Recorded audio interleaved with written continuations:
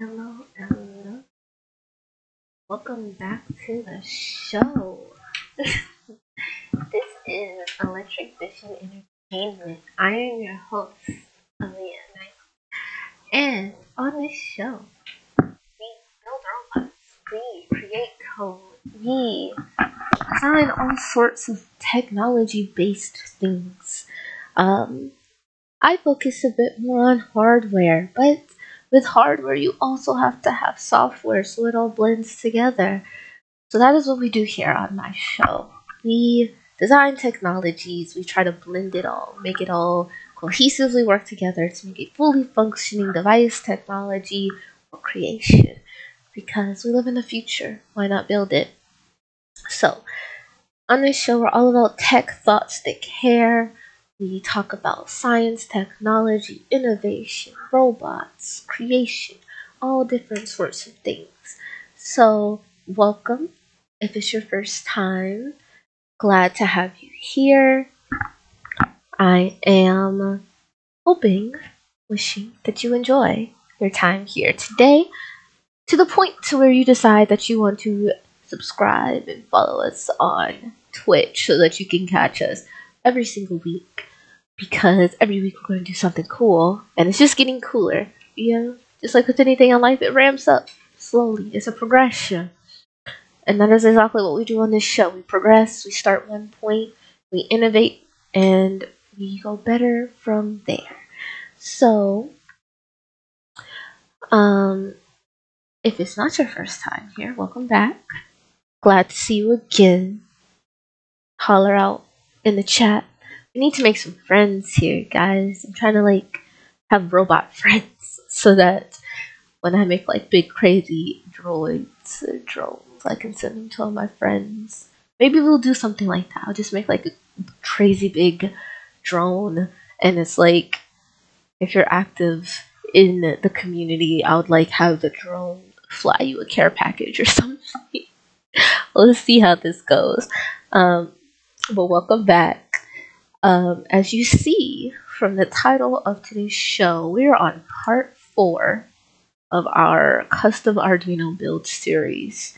Hopefully, we will finish it up today. Well, not hopefully. Honestly, we're going to finish it today. Whether we get all the parts moved over or not, whether we get it fully functioning, because I kind of think we might have an issue with some power. We'll get to that later. But we're going to work on moving all the parts over to the board, trying to get things laid out for the most part, go from there. Either way, we're going to try to wrap it up today, because I think we've understood the basic concepts of how to set up a board and how to get it working on a breadboard, which is probably the most important part. And then once we start moving it to a proto board, I'll lay out some of the key points, some of the key layouts of where things need to go usually.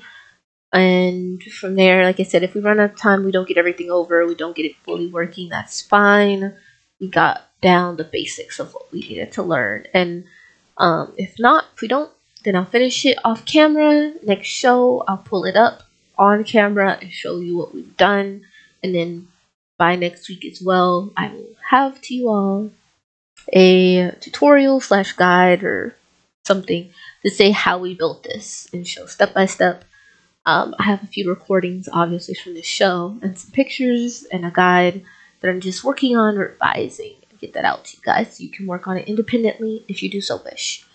As well as probably the bill of materials and everything, so you know exactly what parts you need and tools and etc. So that is the plan for today. Is we're going to work on moving this to the proto board.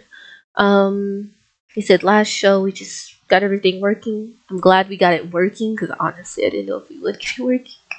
So we got it working. Mildly surprised, because there's some parts that I'm confused that they worked, to be honest. So let's see.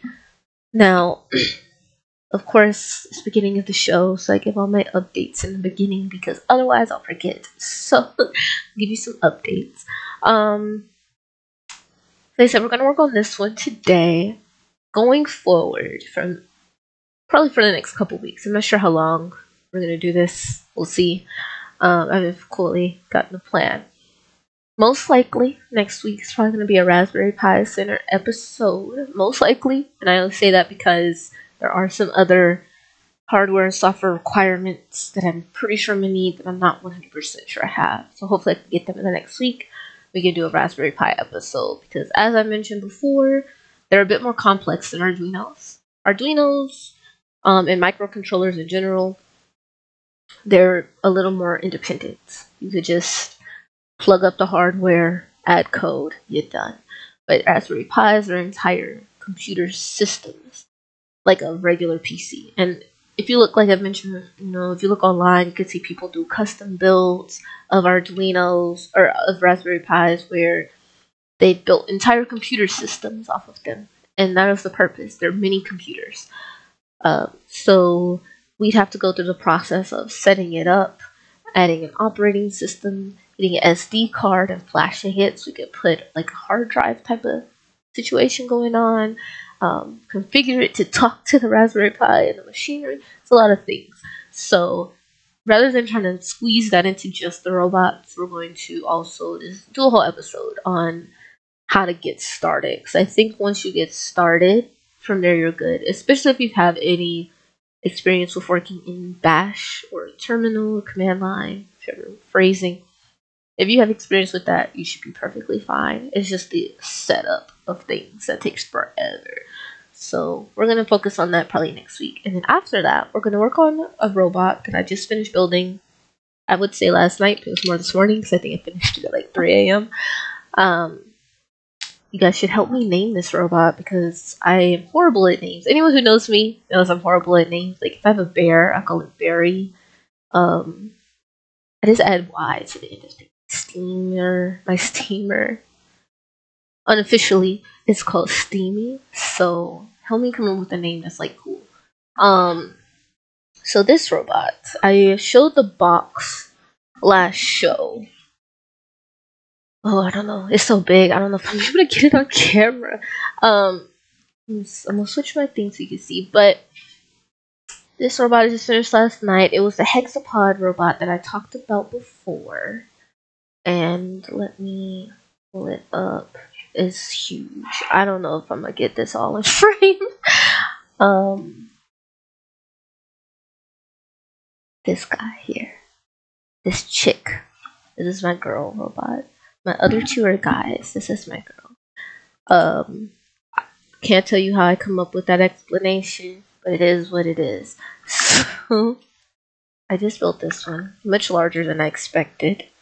Compared to the brothers, she is like 3 times as large and heavy, and I'm not sure how this is going to stand up. Actually, I'll try to twist this up a little. Okay. So you have this huge machine. These are her legs. She can't stand up right now, unfortunately, so I can't show you her moving. She's not programmed in the slightest. Like, I couldn't even set up the Raspberry Pi because I didn't have all the like micro SD cards and adapters and all of this stuff. But she's built. Her body's there. She doesn't have a brain, unfortunately. But she's hefty. She can't stand up. I'm pretty sure it's just because there's no resistance in her joints. Like, imagine if you obviously have legs or arms, but like you had no control over them, they would just hang limply, and that's exactly what's happening right now. So what I tried to do was record most of the process, and then I started recording the leg build. So I have recordings of how to start the legs. However, I did a lot of the heavy lifting yesterday and completely forgot to turn the camera on, so most of the body is not recorded. And so the plan was to do that and then kind of make like a little edited video showing how I put her together. And then that did not happen. So when we work on this, I will talk more in depth about how I built her.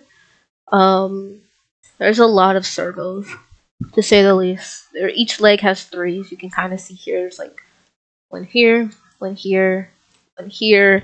An extreme amount of screws that stresses me out. And then I'm not probably gonna take the top off of it at the moment, but there's some other servos like along the side. Under here, there's two that control mobility and rotation. What else is on here? There's an LED module back here in the back. I'm not sure what it's for. I'm assuming just alerts and signals in the back. And then underneath this top here, there's the sensor control unit. I don't know if I can get an angle. No, because there's a battery pack under the bottom, so you can't see. But let's flip this inside. There's so many wires. I remember Jordan, our manager slash producer for the show, who's running the channel for Make School, hint hint, Make School,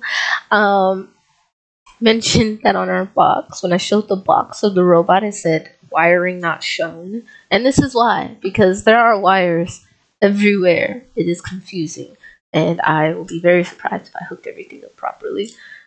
But at the bottom we have kind of our signal module, the screen board here. It's kind of hard to see, and that's where all of our servers are connected. Our servos are connected.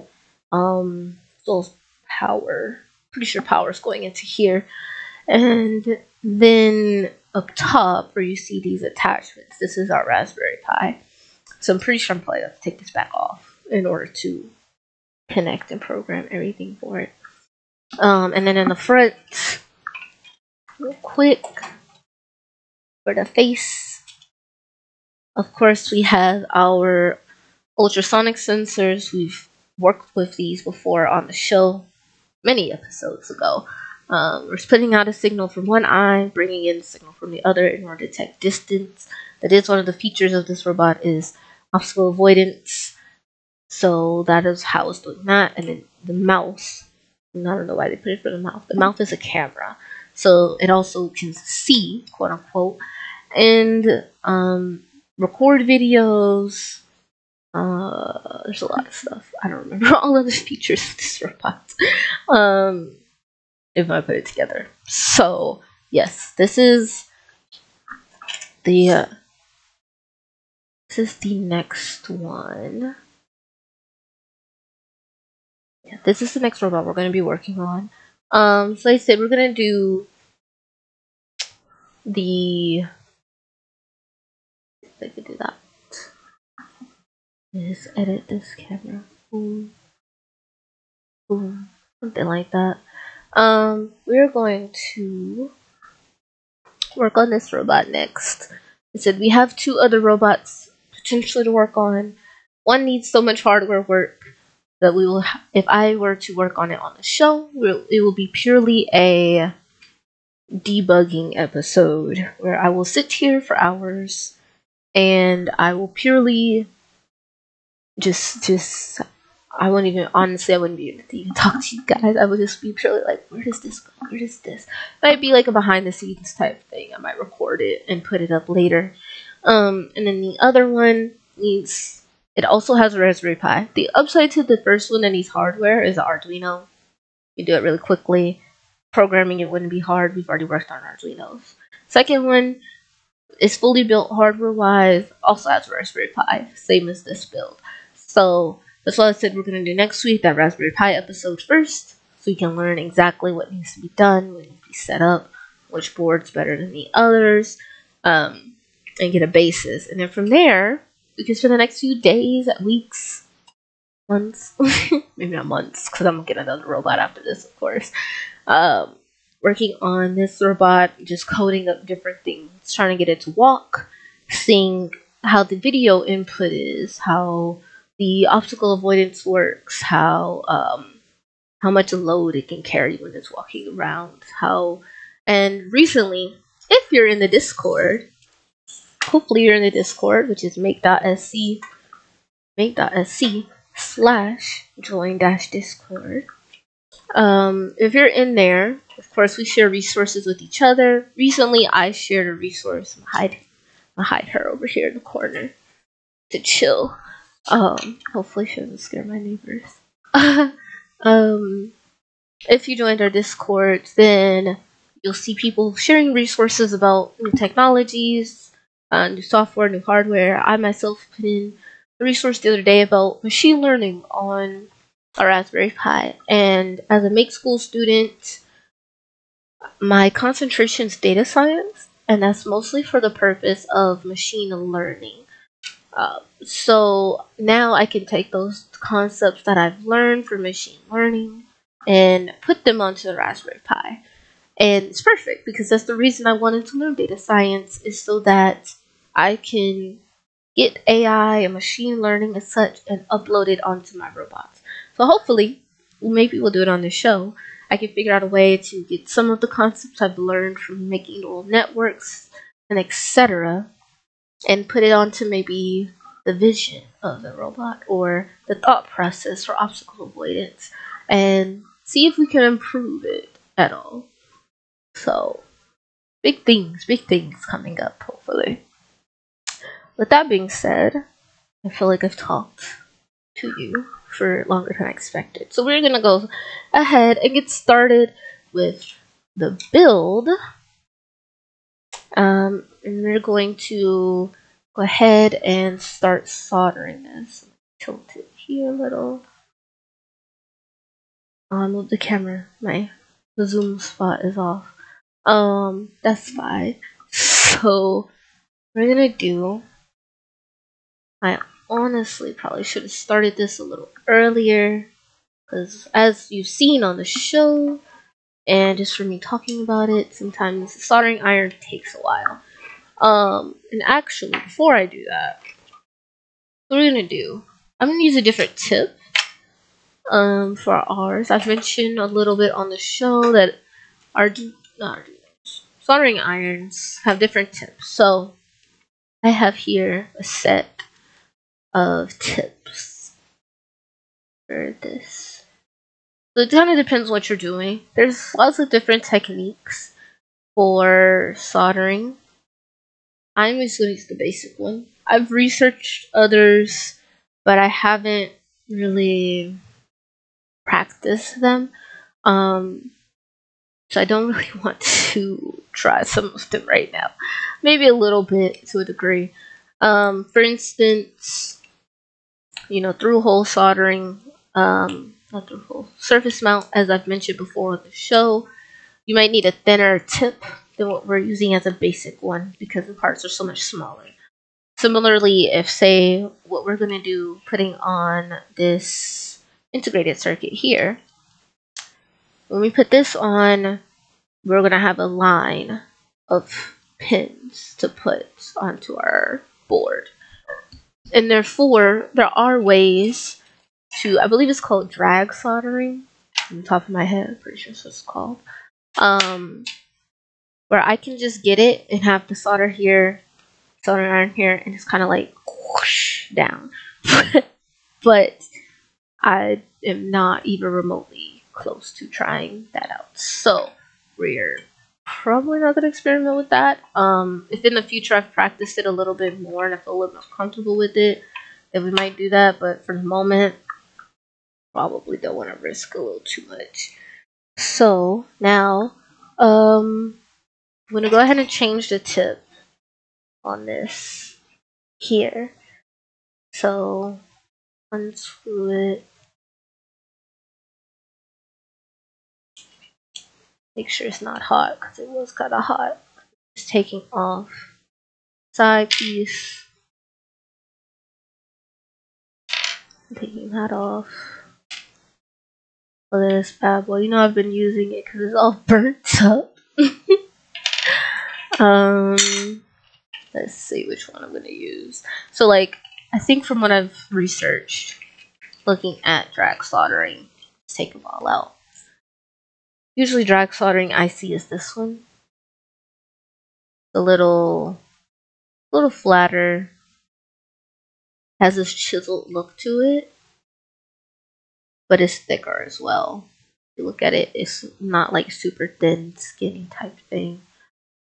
And then we have this. This would be more of a surface mount type where it's super thin, like pinpoint thin. And then we have this. I might try this one today. Why not? This guy is also chiseled. Pull it back. So this one's also kind of chiseled, but you can see at the tip of it is a little, almost like a paintbrush. Probably also used for drag soldering or some such. I think I'm gonna use this one actually because it seems pretty versatile. Just from my experience of soldering. So we're gonna put this guy on. I'm glad I remembered to change it before I turned it on because I turned it on and it already was getting hot. I touched it. Like, oof. Oh, remember, change your tips before you heat up your soldering iron. Look at this bad boy. Precise. I'm gonna turn this on and talk about some other stuff while it heats up. Luckily, it doesn't take horribly long because power. Alright. So of course as well we need our sponge to be wet. I already have that. Let me see if I can put this in the frame a little more. I ordered a third desk because I need 3 desks at this point and like 3 toolboxes and a lot of stuff. Probably a wrench to tighten this so it would stop coming loose. Well, but it doesn't seem to want to do that. Alright. Yeah. Got this set up, and then we're going to use our proto board. I want to try to see if I have the one that already broke off, but I don't know where it is. So we're just going to use the same one. They're pretty cheap, you know, like $10 for 2 or 3 of these. So I'm just going to do as I mentioned before. I'm going to split it this way. Smack. These are useful. I might have get a different design pattern personally in the future, looking at the way this is laid out. But I think it should serve our purpose. We'll probably use these sides here for our power and ground. And we're gonna directly solder the wires to it. Yeah, everything should fit on this side, power and ground. I'm gonna put all the important pieces on this side.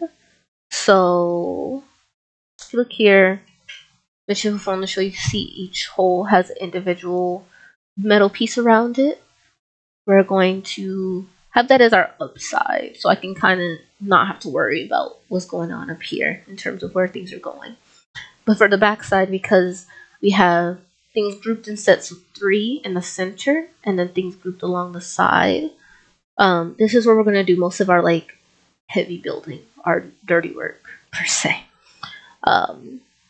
The ugly under parts that no one's going to see. Well, I'm not going to say no one's going to see, but in a conventional sense, no one's going to see these. So, not going to too much worry about them. Yeah. Superheated. Also, okay. I was like, where did they go? I talked about these as well on the last show. I made sure to get them because if I didn't get them, we can't put the circuit on. Well, we could, but then I can never use that particular integrated circuit on any others because it's going to be soldered down to just one. Mind you, integrated circuits also aren't like horribly expensive, but of course, if I don't need to rebuy it, why would I? So instead, and it takes, since that one is from a different board, then obviously I can't use that one for that board again.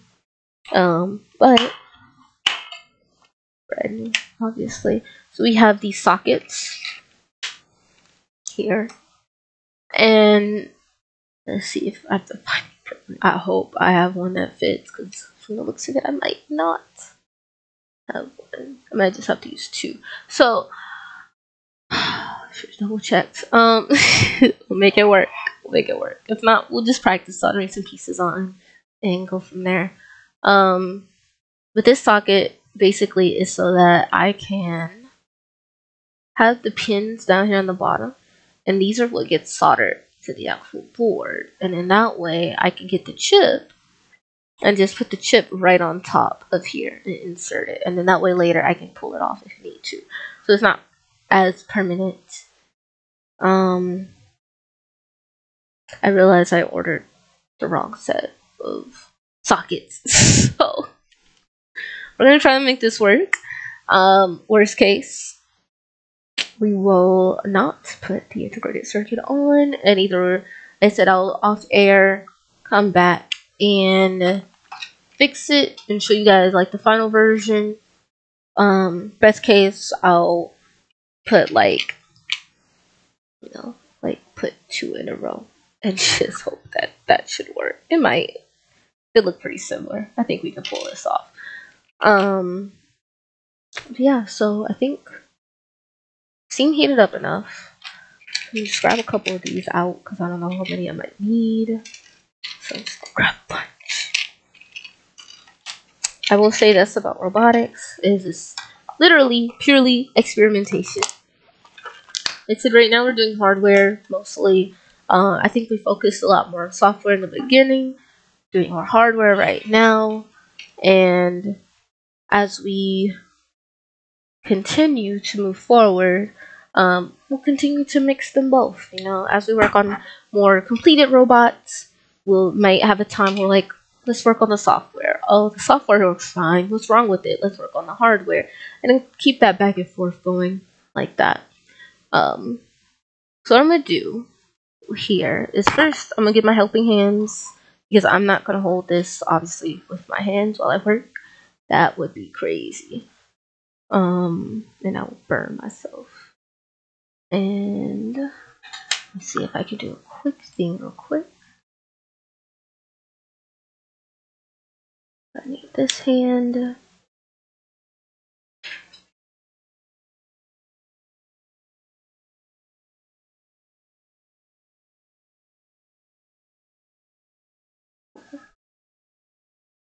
Alright. Live shows and live edits. All part of the plan. Let's do this and make sure I can try to get everything in frame as closely as possible.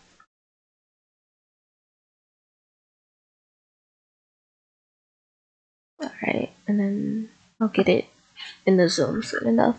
I'm going to go ahead and attach these to my helping hands. Just enough to where it can hold it.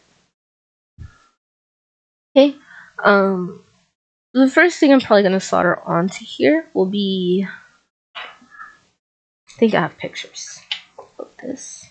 Let me double check because I want to make sure that I have everything situated for you all. So I'm going to do this real quick. Make sure everything's laid out. I'm going to first put our circuit onto our board. So what I'm going to do, I'm going to do it with the sockets, of course, so I don't burn out the actual integrated circuit itself.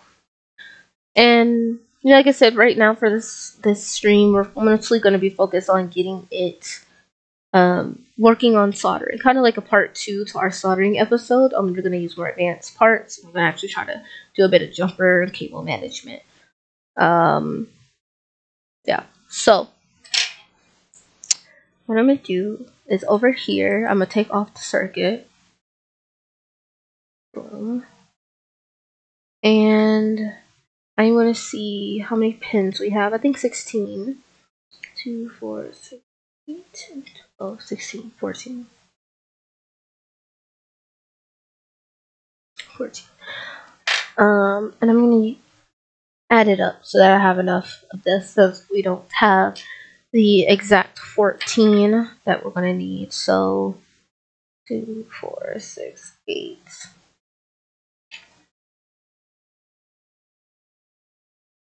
7. This seems like we have some 7s here. I'm going to get another 7, and then we're just going to connect it next to each other. Cool. So we're going to use these two. Worry about those guys later. Put them in the dump. I have just like a dump of parts that I haven't organized, but that's kind of how it is. So I'm gonna put this on here. I'm just gonna lie it wherever for the moment.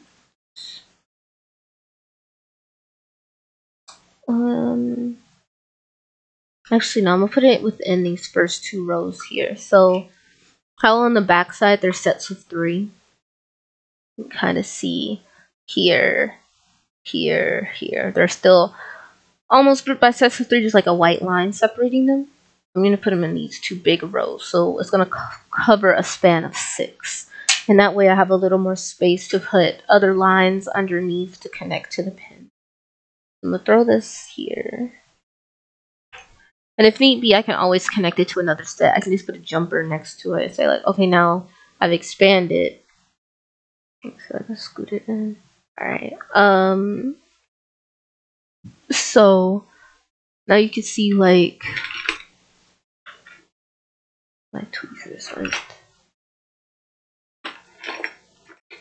So many parts. Okay.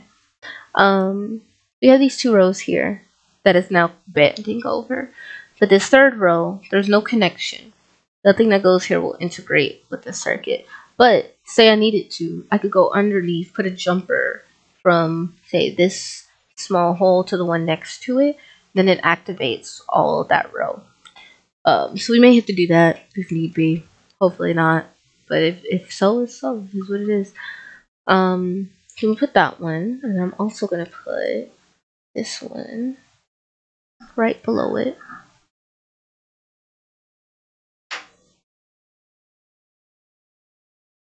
Cool.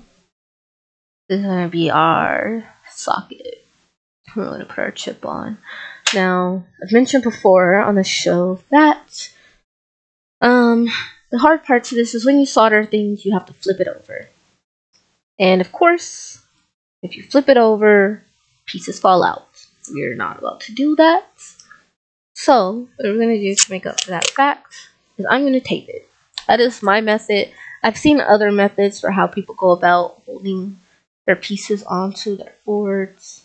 I just use tape because it just makes the most sense. There's all sorts of tape. I have about 4 different types right now. I also have about 4 different types of glue, but that's another story for another time. But I've seen other electrical type tape. Like electrical tape, there's Kapton, Kapton. Can never pronounce it. But we have that type of tape, which probably is a bit more preferred for this circumstance. It's a little like plastic-ish. Yeah, so we're gonna just do that to hold it down so that when I flip it, it doesn't fall out and I can start soldering.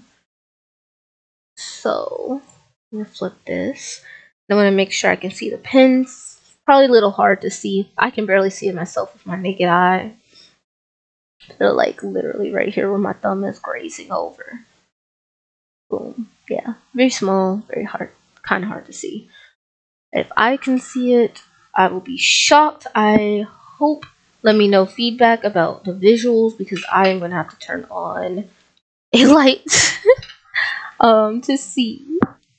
Let's see if I can turn on a light that's not super bright where you can still see, but I can also see it. Get this connected up decently, and then let me just grab my solder. There's so many. Like I said, I'm so excited for when my 3rd desk comes because like desk 1 is parts, desk 2 is more office stuff. I need desk 3 to be more like extra parts, or like one needs to be like regular workstation, one needs to be like robotic workstation, one's office space. Eventually, I'm just gonna get a full lab, but all things in due time. So, I'll go ahead and grab this bad boy out of here.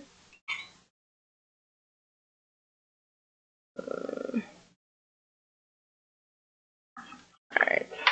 Once again, I'm not gonna put my goggles on because glasses plus headset plus goggles is a struggle. But I highly suggest you doing so. So off camera, kind of off, can't really see it.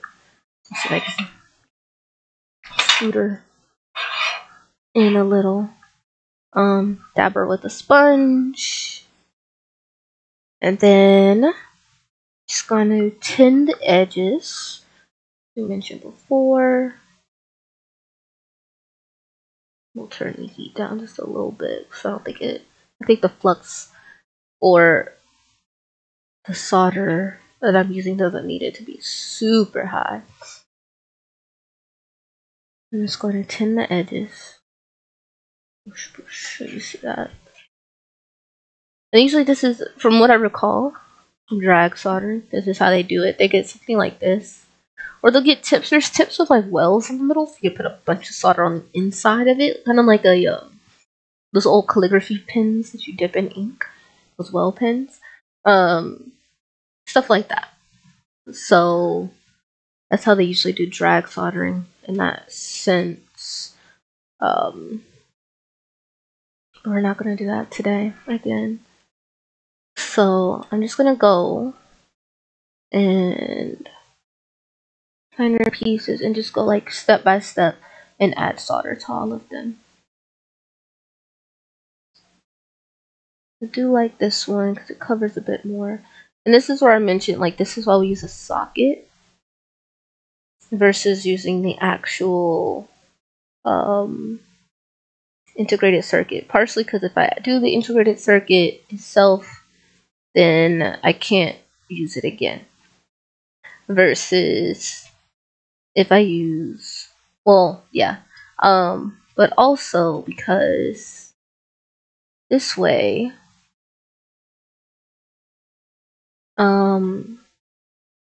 right now, because of the temperature I have it, I do need it to have it a little closer to the solder as well as the component. But heat transfers very quickly. Therefore, if I was doing this on the actual integrated circuit itself, I might burn it out. And that is not good. But with it being on the socket itself doesn't really do anything except have other metal connectors in it so that the signals can cross. And so it's not as affected if it gets hot. It'll cool down and then it'll be alright later. Versus if I had the integrated circuit on it, then it would potentially, if it was too hot, just burn it out and then have to buy another one. Yeah, so I'm just gonna do this over and over. Doesn't take too long. I'm just trying to keep it relatively neat. And the important thing, let me see, I'll stop for a second. Let's see if I can show it.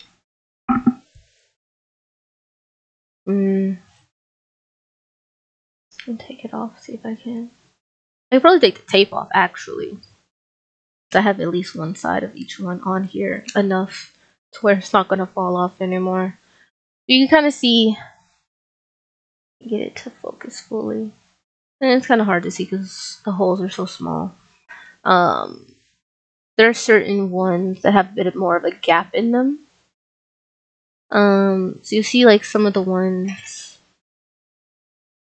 over here, it seems. Some of them are a bit more filled in, like these. These guys are a bit more filled in. And then there's others that have a bit more blank space inside the hole. The goal is to completely fill the hole of the circuit so that it's making a full connection. Because of course, you don't want to add this. The whole point of the solder is it's basically electrical glue, metal glue. And just don't want to feel it too today. The whole point is so that we can connect pieces while still having a electrical connection. So if we have holes in between the solder and the component, then we're not gluing it together, and the current's not going to flow properly. And so that's when you have to go back and desolder it and put it back on, and it can just make a whole mess. Alongside that, we simultaneously, because what will happen in these cases is when people often see like, oh well, I want to make sure it makes a full connection. So what they do instead is they add too much and they make like a big mountain of solder, and that is exactly what you don't want to do. You kind of want to make it so if you were looking at it, like I said, with the camera we have, we're not going to probably get close enough to see how it is, but you kind of want to make almost a pyramid shape of solder on top of it.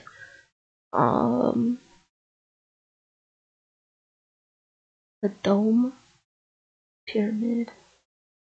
Yeah, these last two I did are perfect, but I don't know if I'll be able to get them close enough or get the angle good enough to be able to show exactly what it looks like. And then mind you, again, as I mentioned, be careful doing this.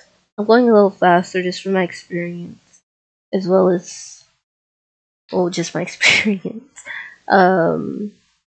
But make sure you follow safety procedures. Wear your goggles, wear your glasses, have a fan. I don't have a fan. I will not be buying a fan, most likely. But I just have my windows open. And like the house fan on, stuff like that. And then I would say gloves. I don't feel like you really need gloves for this. If you're working with very sensitive like parts that require you to not get like dust and dirt, then yeah, but I think for this we should be fine. Just make sure you don't hurt yourself. Like you'll see after a certain point I'll stop and like extend out because I don't want it to get too close to my hand. Heat does travel up the solder, so while you might not burn yourself per se, it is hot. And you know how humans are, when things get hot we flinch. And if you flinch while you're holding a device that's 400 degrees Celsius, it's no bueno. No bueno. So, I think you got them all. I think I got them all. I'm gonna take this off. Yeah. So it's kind of hard to see again. Here. I can get it closer. Yeah, it's a little difficult. You can kind of see them. As you can see, they're all there. Hi. Some are better than others. Some are like have a few little baby gaps. Some are perfectly like flat. Like if you could get it flat to where you don't even have a pyramid type of solder on top, that's even better. That's more like industrial type of soldering. Very hard to do. And then there's some that you'll kind of see have a bit more solder on them than others. For the most part, we're here. It's glued. I flipped it over. It hasn't fallen off. And in this case, then we can get our circuit. Pop. And bio. Bio. Boom. It's done.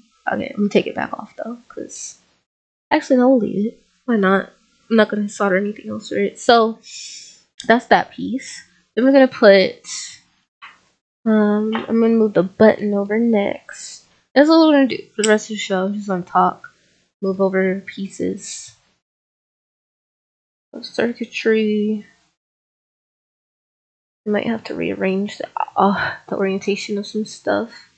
Because there's some things that are up top that probably we moved down to the bottom of the circuit.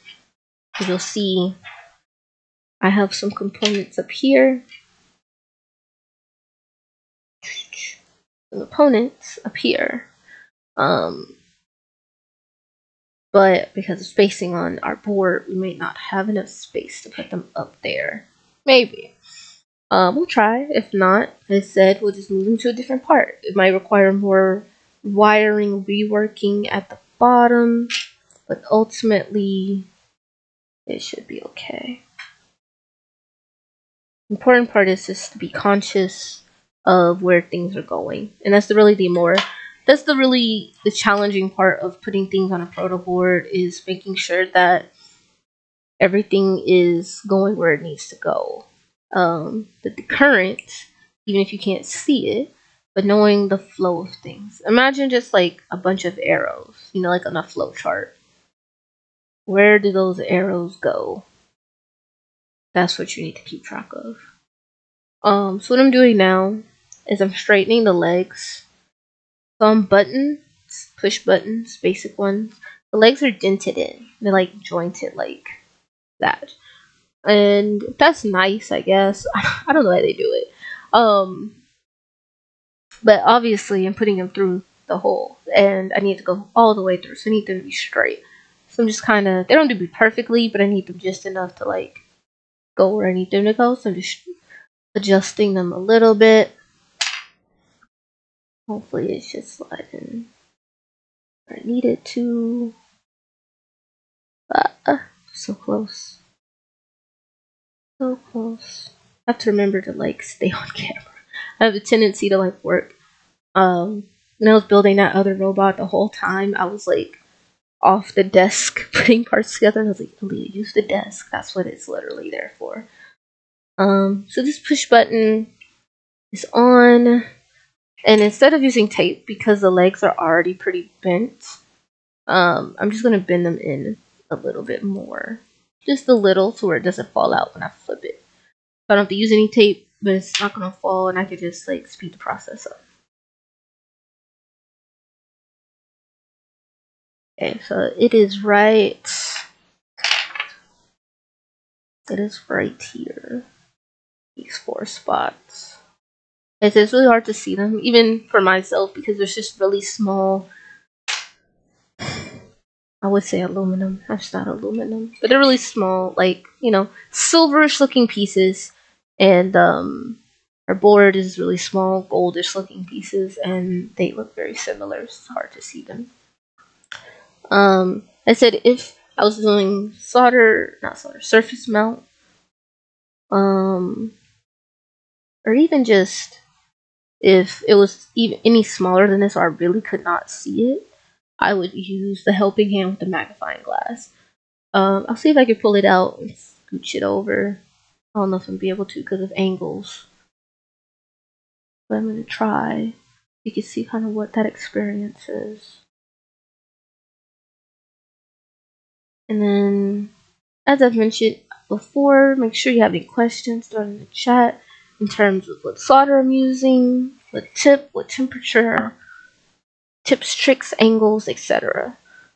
Yeah, all that good stuff. So now the button's on here. I might add a little extra to one of these pieces, a couple of these, but it looks like they made a decent connection. And then real quick, yeah, I don't think I'll be able to get it because of angling, but I have this magnifier. I don't think it's gonna get in the camera. Yeah, that magnifying glass has a light on it, so what I can do, the only reason I can't is because my camera is on my helping hands. We'll work that out later. I can get an appropriate stand, but I would adjust this and just have it right on top, and it has a light, so then I can like look from above and have a better view of it with a light up close while it's still not having to hold anything, you know. So just that. Then I'm gonna add this LED. So this is where it's gonna get complicated, because now these two are both independent currently on here, but once I start adding other pieces, I need to like know 100% where they go.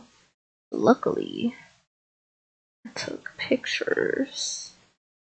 That LED is not connected to anything. So what I'm gonna do is I'm gonna put it on. So that's the LED that's on here. Move this back out the way. Whoosh. The LED that's on here on our board, green one. He's not connected to anything. It's independent. So I'm gonna attempt to squeeze it like right here, but it's gonna be very no. There's other stuff that's go there. I'm gonna put it right and put it here. I'm gonna put it right here. Because previously that's where our 3.3 volt circuit was, but we're not using our 3.3 volts anymore. I could add it later, but I'm not going to, honestly. So we'll try to get this piece up, throw a few more on, and then I'll probably do the rest off camera. But I want to just make sure we can see, because these are independent. Like I said, we're not really going to focus much on them. But for the LED, because we are going to have to put the LED, the resistor, the power, and another piece, that's where I'm going to show kind of how to how to focus on the flow of the current. That's what I'm looking for. So go ahead and get this piece. Make sure I remember that power is going through our resistor to our positive side. And then that we have a jumper that's going to our ground. It's going to be very ugly under the bottom, but it's fine. I'm going to lay it out completely on top, get everything situated, and then flip it over. So I can scoot it up forward a little more for where I'm going to need it to be. I'm going to just throw it on first.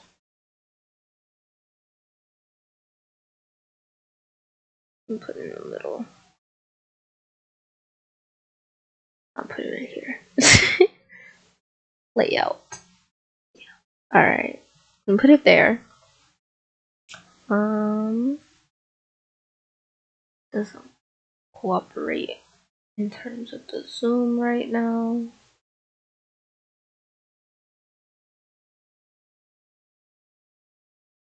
See if I can get it close enough. Alright.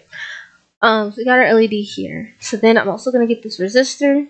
It's our 220 ohm, and I'm gonna connect it to power. I've decided this entire left side, my left side, is going to be power, and the entire right side is going to be ground. So I'm going to make sure I have this from here to a power. We'll try to flush it in as flush as possible. Flat. That's how you get neat circuits. Flat. And then I'm going to go underneath and put another jumper at the bottom that's going to go to ground. But for now, I'm not going to worry about it. What I am going to do, I'm not going to be able to see. You'll see it when I flip it over. I'm bending all the wires at the bottom. So when I flip it, and it doesn't always work. Like if it's long, resistors, capacitors, LEDs, they have long legs, partially for this purpose. But if I'm working with like pins, jumpers, that doesn't always be the case. I have to tape them down. So I'm gonna go ahead, flip this bad boy. What happens if I attach something in the wrong spot and I need to move it? Then I have to desolder it. I don't add too much solder, and it's partially why I say don't add too much solder, because if you need to desolder it, if you add a lot, you have to use a little desoldering gun that I showed a while ago, which I hate. I never can use it. Otherwise, you would just get the soldering iron. I probably turn it down a little. I don't know where my flux is. I don't know where my desoldering braid is right now to show, but you'd have to hold the wick against it, put the soldering iron on top, hold it there, and it'll soak it up like a paper towel, basically. It'll soak up all of the solder, and the piece will fall out. Quote unquote. Might just have to rip it out, but that's what happened. And I'll probably not reuse that same spot again if I don't have to, and just try to move it over at least one spot, because that hole might be burnt out, or something.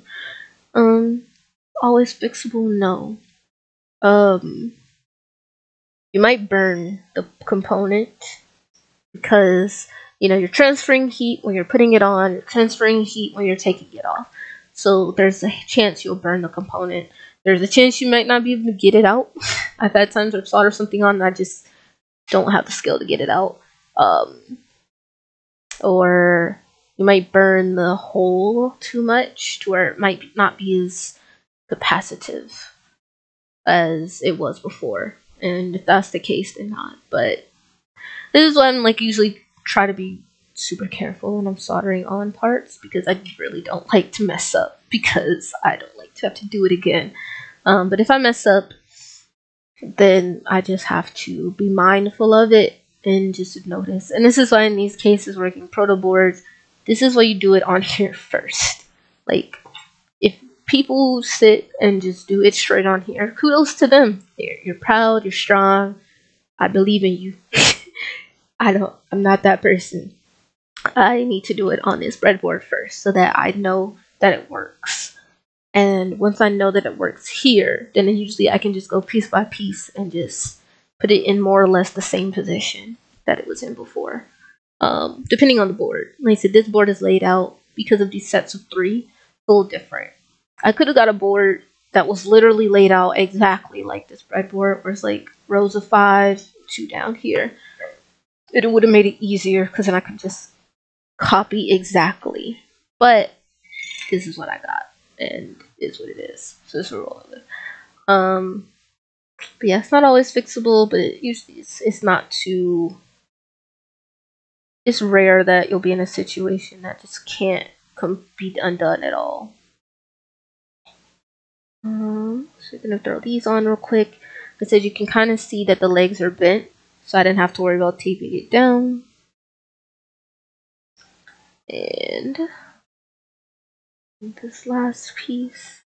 Yeah, even now, like I said, the heat transfers so fast. I soldered it at the base here, but I touched the edge of the line and I could feel how hot it was. So as I said, the heat transfers very fast. It's currently at 400 degrees Celsius, which of course in Fahrenheit is a lot more. So it's hot.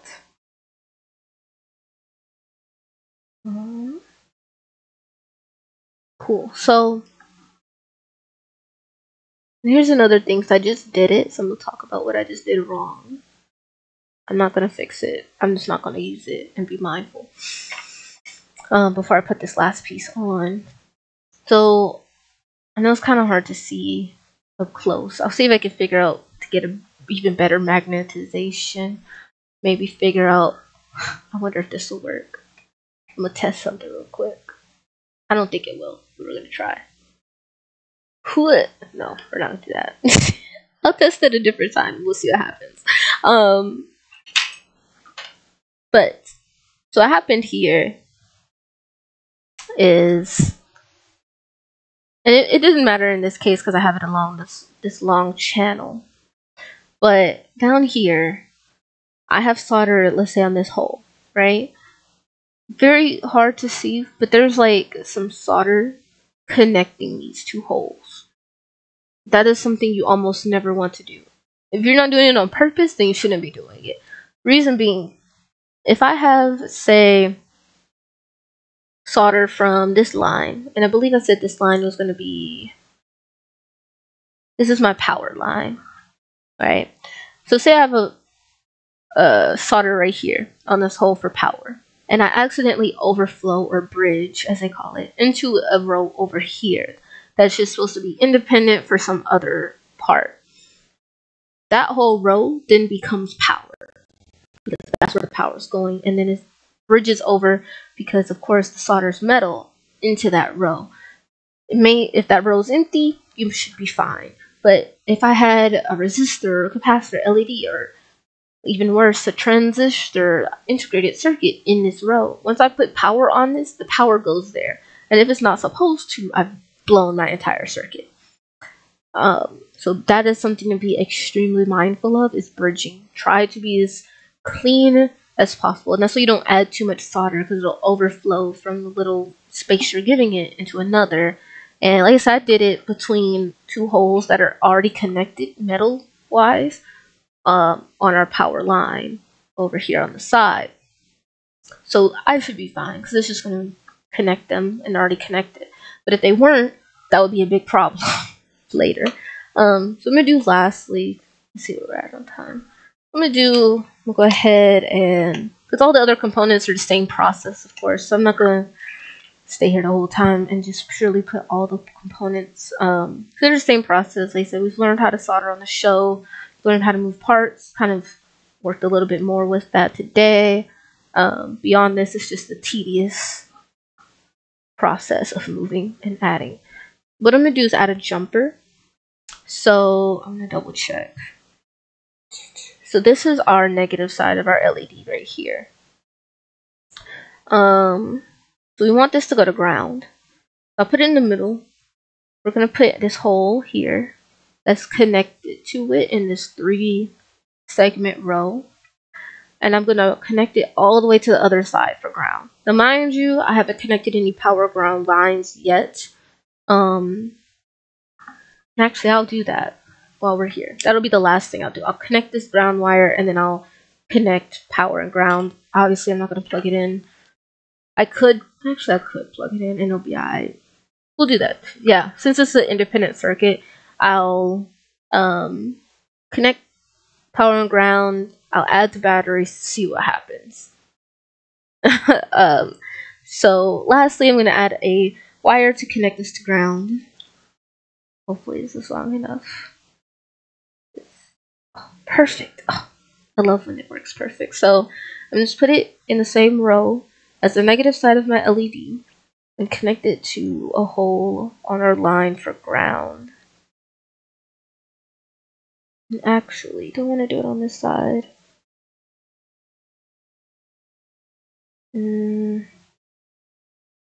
I'm gonna do it on the other side because I want to see it.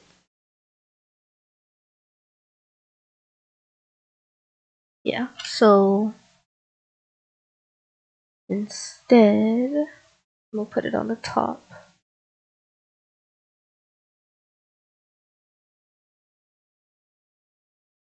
It's up there, so you see that brown line is going from our negative side to our ground. Just gonna add a little bit of tape to hold it.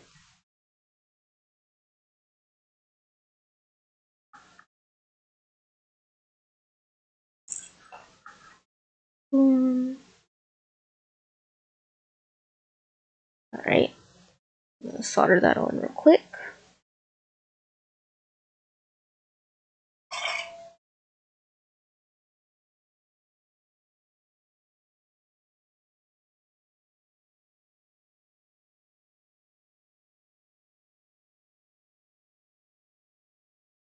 And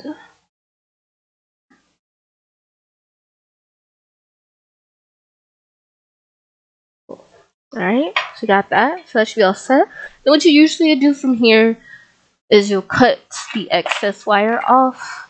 You don't have to, but it just looks clean and it makes it so it doesn't get in the way. So I have all these, if you look here real quick, all this like extra.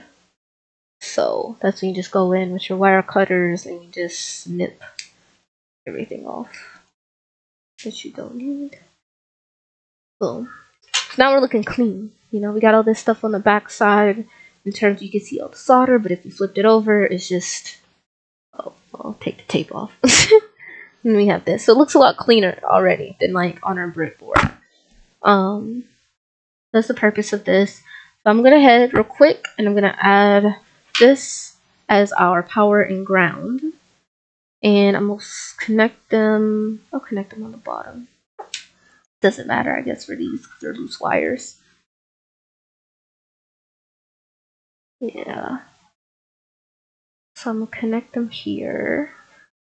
And then what we'll do is I'll connect the battery and we will see if it works. If it works, we'll call it for now. And like I said, I'll come back later and finish it up. And show off, finish it up off camera and then show what the finished result looks like. That way we can work on some other robots in the future. And then maybe in the future we'll come back. We'll definitely use this again, this board, once I get it fully working.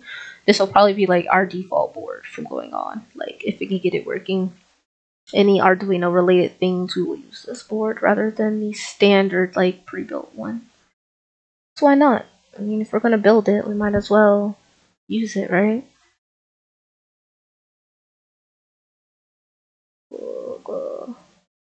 Well, let's do this real quick. Um,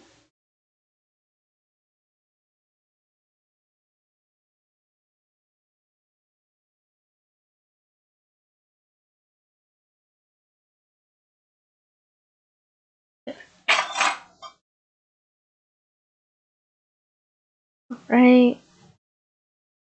So we got that. So I'm gonna head snip off the excess here and here. Cool. So that should be that. There we go.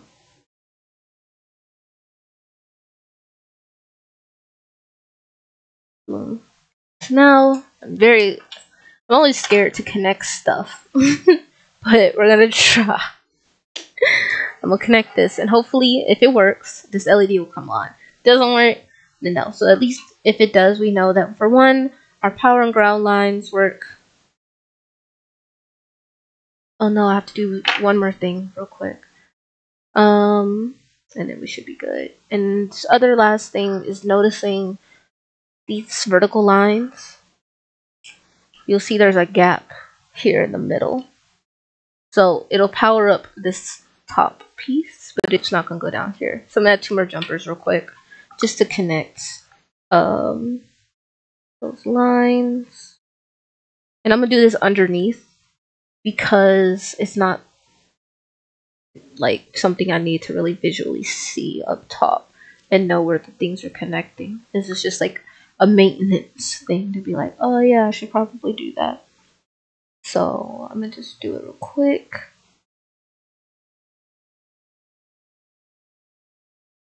And then we'll probably wrap up today. I'm gonna put these on the bottom, solder them up top.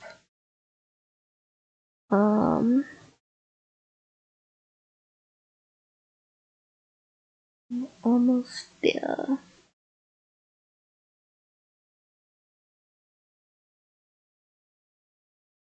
I've seen people try to connect the lines with pure solder. You technically can do that. Like, you can just run a line of solder down, but I highly don't suggest it because solder melts, of course, for one. So, 2, it's not built for that purpose. Like, just use what is made for that to do it. Yeah, stuff like that. So, what I would do is I'm gonna do this super fast, and I'm plugging our battery, and hopefully we have power. If not, then that means either something's not fully connected somewhere, or running out of battery. Yeah, it's not insulated. It'll melt. You'll melt it. You'll burn yourself. There's no protection from the elements, electrical elements. You could add wire ties, I guess, but I'm sure there's always workarounds, but sometimes it's just better to use what something is built for. You know, there's a saying, don't break what's not broken, or don't fix what's not broken.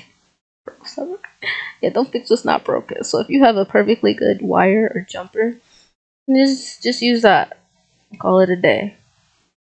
Sometimes it's more about the path of least resistance than it is about purely making something brand new. Reinventing the wheel. It's unnecessary sometimes.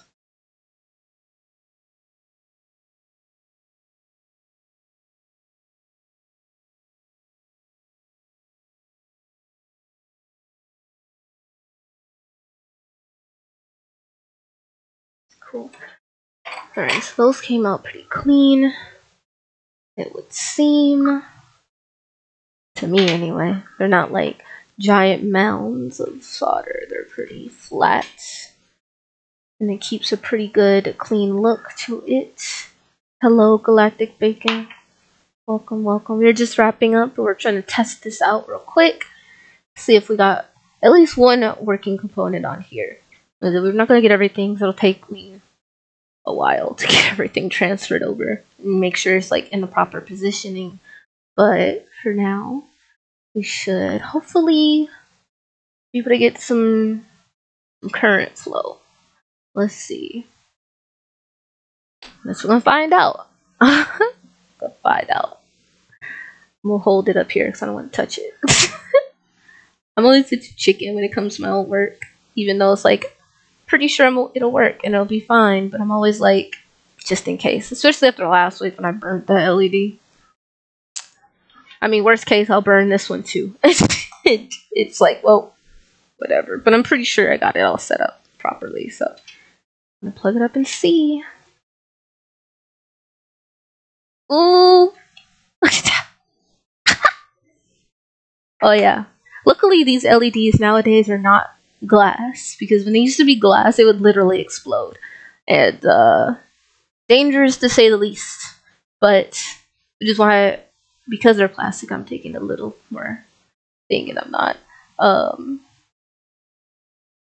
Yeah, what probably happened to when last week when we did our show and I burnt out mine, I put the resistor between the LED and the ground, so I put it on the output, not the input. So it's restricting what was going out, but not what's coming in. So it was getting way too much power in, and then not enough was getting pushed out, and so it blew up or burnt out.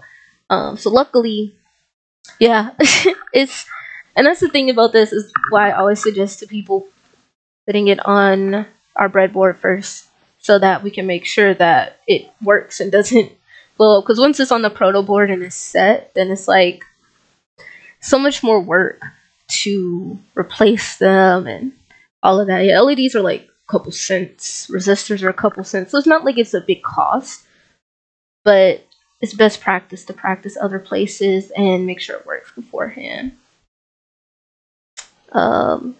Yeah, so it looks like we have it working. I think we're good.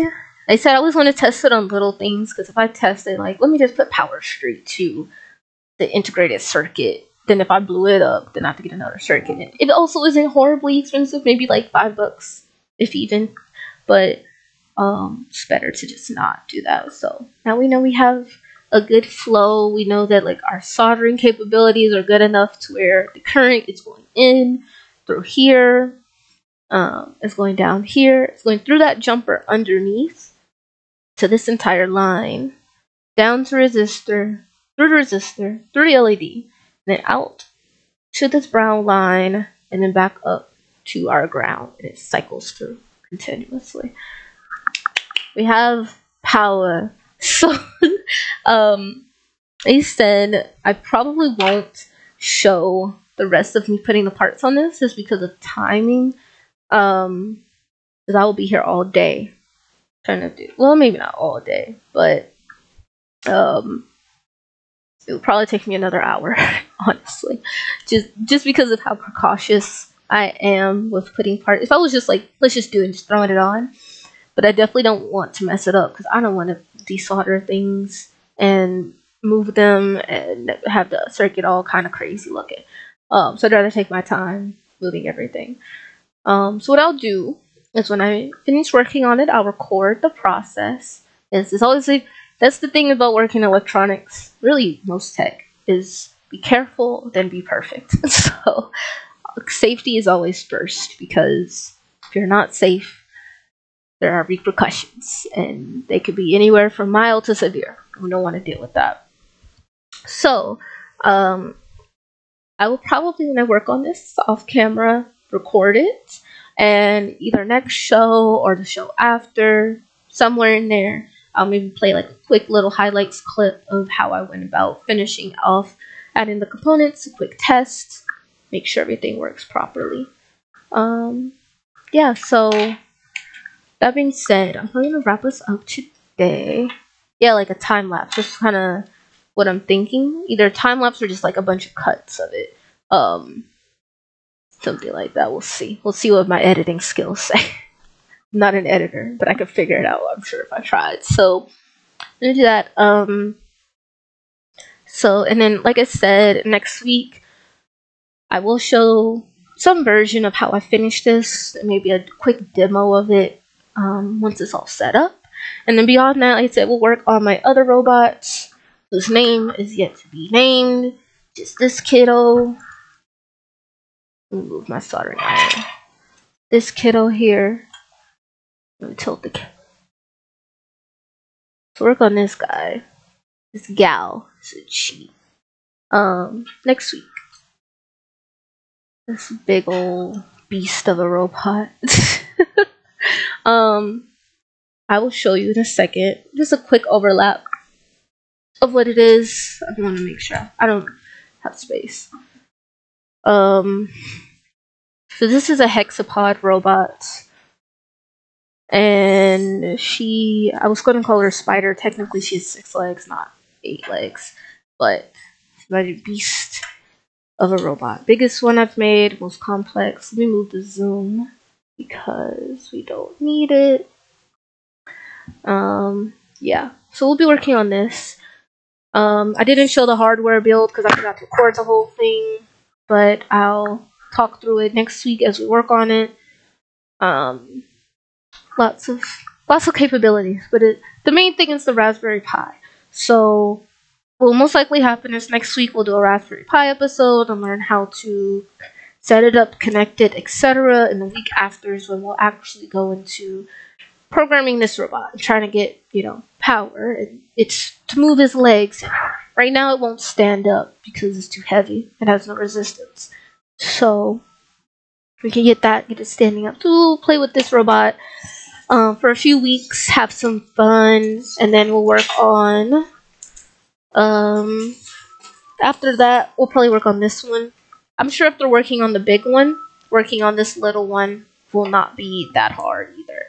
So we got some options, and then from there I can tell everyone, reach out to me. You can look at my Facebook page, my GitHub. You can reach out to me on the Discord at make.sc/join Discord, which is the Make School Community Tech channel. Or you could just message me directly on Instagram, and you can suggest to me ice cream truck. You can suggest to me different robots that maybe you've seen online, different kits, or just things that you want to learn about, talk about, see on the show. And I'll try to get the parts, get the robots, learn about the technology, and showcase it here so we can, all work to improve our skills and just have a fun time playing with robots, because I think it's fun. So that being said, anyone last minute comments, questions, concerns for me before we decide to wrap up today's show? Listen to the ice cream truck song in the background. I might have to hunt them down if I can. Listen. Alright. Yes, and Tech Topical. Let me throw that out there. Tech Topical is about approximately 30 minutes, hosted by Brian, another Make School ambassador on our STAR team. His show is similar to mine, in which we talk about tech. Mine is a bit more hardware focused. His is a bit more software and or developing technologies, like things that happen in the news, cryptocurrencies, NFTs, big tech companies building cities, things like that. So make sure to stick around for his show as well.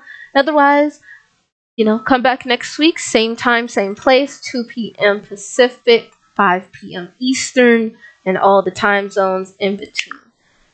Brian's your favorite. Oh, I wound it. Hopefully one day I get up to Brian's level. He has that a spokesman voice. I just the girl who built robots. But we're all working on it. So thanks for coming for the first time. Hopefully I'll see you next week as well, and we can work on some more cool robot stuff. So thank you. With that being said, like I said, same time next week, every week. We'll see you here next time. Make sure to follow me in other places, reach out to me, and get more updates as we go. So that being said, thank everybody for coming to the stream. Have a good rest of your Saturday, and I'll see you next week. Bye.